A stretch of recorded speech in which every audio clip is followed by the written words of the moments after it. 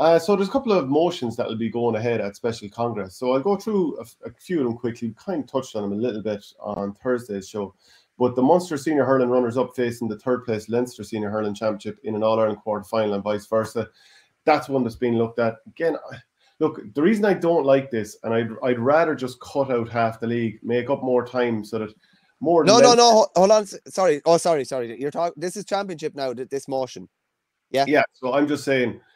motions should be put in to cut the league in half first off, so that rather than so this will downsize the championship doing that because you won't have the preliminary quarterfinals. But I'd rather than getting rid of more rounds, I'd be looking for ways that play the Munster and Leinster, then put the two league tables together and then let everyone start playing everybody. Whereas this is going to ensure that if you don't get out of Munster or if you don't get out of Leinster, you could go 5-6 years without seeing the likes of Tipperary ever playing Kilkenny. We've already gone 2020, 21, 22, and 23 without seeing Tipperary against Kilkenny in the championship. That is a joke. We should be seeing that every single year. We should be seeing Cork versus Kilkenny or Wexford or whatever every single year. It's such a missed opportunity that these teams don't play each other. And we haven't playing in the league in matches that don't matter, according to absolutely everyone, including the managers who always talk about league as league. This is such a waste. Why do we have all of these assets and we refuse to use them? Is there a solution to what you're saying there without getting rid of the provinces? Yes. Play the provinces, then put the two tables together so that all the teams from Leinster then play all the teams from Munster. And in total, you'll have 10 games each. So if you cut the league in half, it's grand. It'll still fit into the same time frame. Is the league even, in that instance, would the league even be worth playing? Oh, I'd happily get rid of it in the morning. Yeah, it's been really poor the last couple of years. And me and you would get excited about any sort of games of hurling, but you're not even sure what you're looking at. You know what I mean? It's very hard to assess what you're looking at, and you can end up reading too much into X, Y, or Z or whatever. So, yeah, I definitely would be looking at shortening the league, or if they're going to keep it, which it looks like they are. I don't know. There has to be more on the line. There has to be more at stake. I know what you're saying, but what you're saying is not going to happen in the foreseeable, or definitely not for the next couple of years. I wouldn't think so anyway. But I just think we should be moving towards it. We should be making little changes now, because they only ever happen by degrees. Make changes that are going to facilitate that happening. What they're doing there is actually copper fastening that it's not moving in that direction. Yeah, we have a kind of tendency to do that, though. I don't know when we're going to see really kind of seismic change. Saying that, seismic change as regards the championship, obviously the round robin came in 18 and it's been a roaring success, but I do think they need to have a look at, I don't know, if the league is going to be there, it has to be more incentives for teams. There has to be something there for them to really go for it, whether that's financial incentives, whether that's some sort of championship incentive, whether that's a backdoor option or something like that, or some way that you're incentivizes you to really go hard for the league, because there's nothing there at the moment. Yeah, I mean, but do you agree the point? We haven't seen Kilkenny against Tipperary for the last 4 years. That's ridiculous. What other sport in the world would have two of their top teams not playing each other for years? Yeah, it's mad. It's mad. What was the longest gap Kilkenny went without playing Tipperary in championship? Probably 20 years at different stages. Yeah. People would harp back and say, but they didn't play for 20 years back then. But I just think things have moved on an awful lot more now. Not a good do you know thing. What I mean? People say it all happened before. Yeah, and it was stupid, and let's not do it again. It's stupid. Change it now.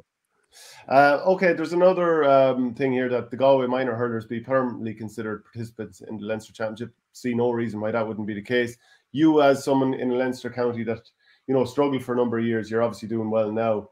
How do you feel about that? No, I don't have any great issue with it, but would Offaly have gotten to the All Ireland minor hurling final in 2022 if Galway had been in Leinster? Maybe not.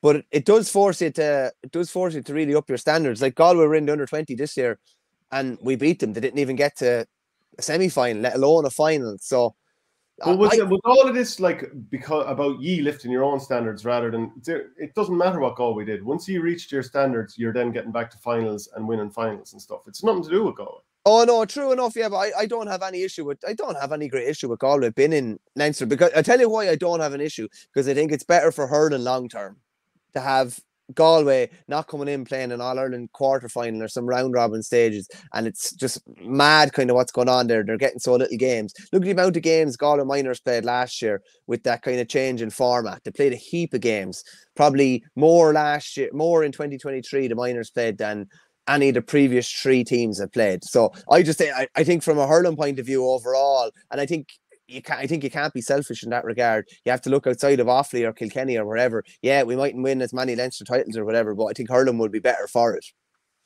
Actually, I'm just thinking there about the Tip Kilkenny rivalry. I think it was 1971 to 1991. That I think that famine lasted.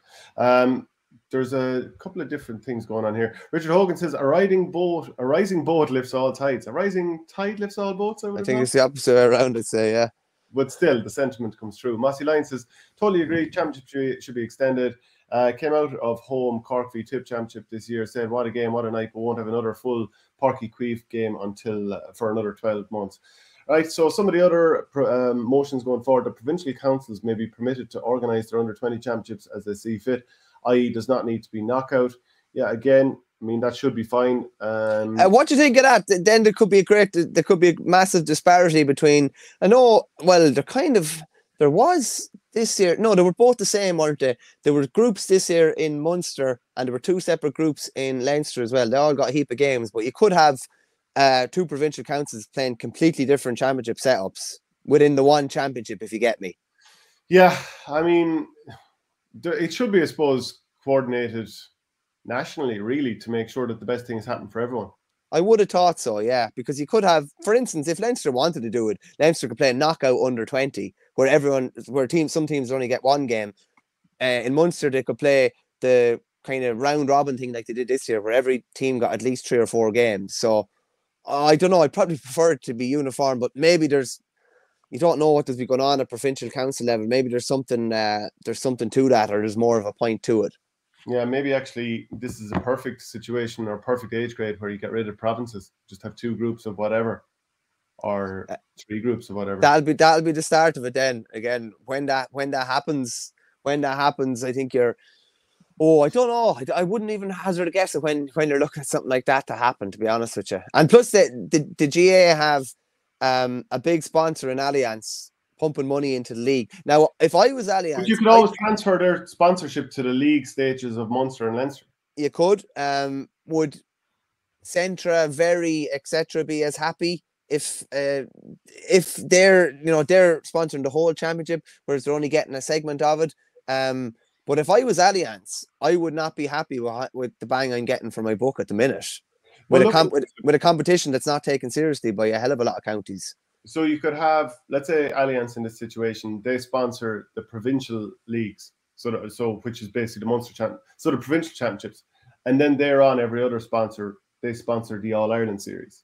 So, and actually, all games are worth something all the time. I think it'd be far better. And then you've even got like brief little knockout stages at the end, which I've talked about before. But anyway, another motion is that All Ireland senior football and hurling finals be played on or before the last Sunday in July, barring exceptional circumstances when the CCC or when Central Council can make other arrangements.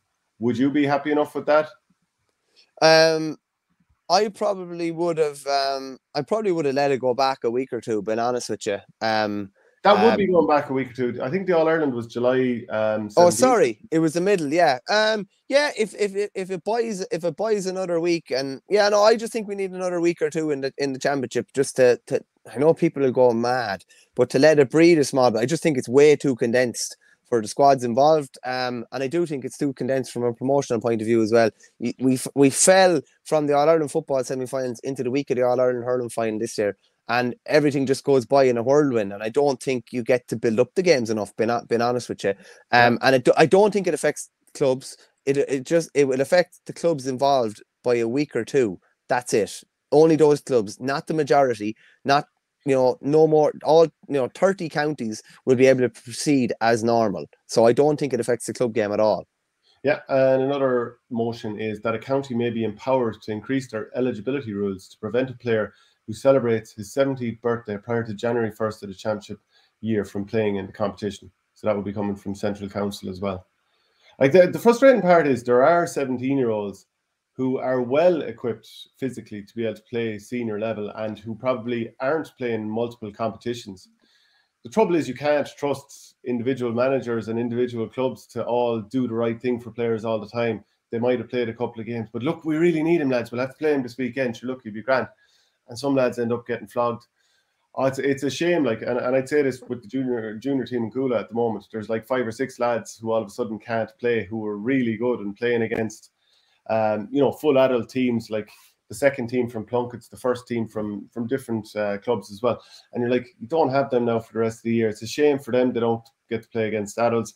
Shame for me, I don't have lads to do the running for me. But I do understand that you can't always trust every club to do the right thing, and every management team, I should say, within that.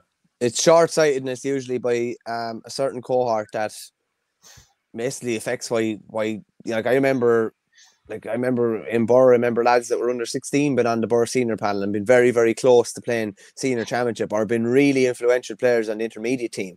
Do you know what I mean? And they were ready to go at the time, and they weren't being flogged or anything, or they were balancing it fairly well between all their teams. But it's that short-sightedness of a manager saying, yeah, I know he played a game last night, but we need him tonight.